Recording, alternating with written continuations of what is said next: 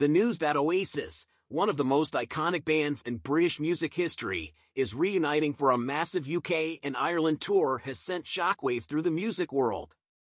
After years of speculation and a 15-year feud between brothers Liam and Noel Gallagher, the Manchester rock legends have finally confirmed that they will perform together once more.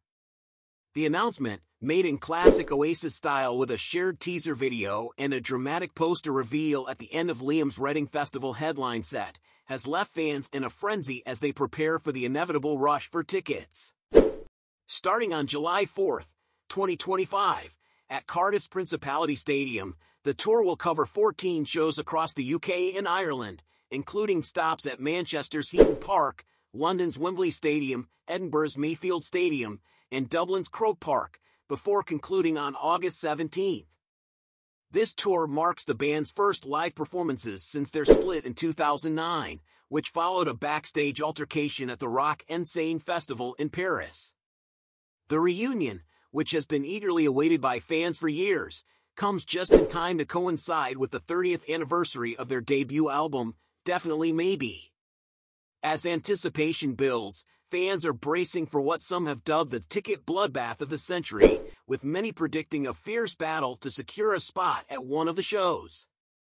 Despite the excitement, some fans have expressed concerns about the general sale format, fearing it could lead to chaos without pre-sale links. The Gallaghers' reconciliation reportedly came after a late-night phone call, during which they agreed to put their differences aside for the sake of a £50 million reunion tour. The announcement has also sparked a generational debate among fans, with older followers of the band expressing frustration at younger fans who only know their hits like Wonderwall. While Oasis will not be performing at Glastonbury 2025, the band has hinted at future plans to tour outside Europe, giving international fans hope that they, too, will get to witness the legendary band live. The reunion has been met with widespread excitement, with figures like Manchester Mayor Andy Burnham celebrating the news as a massive day for Manchester.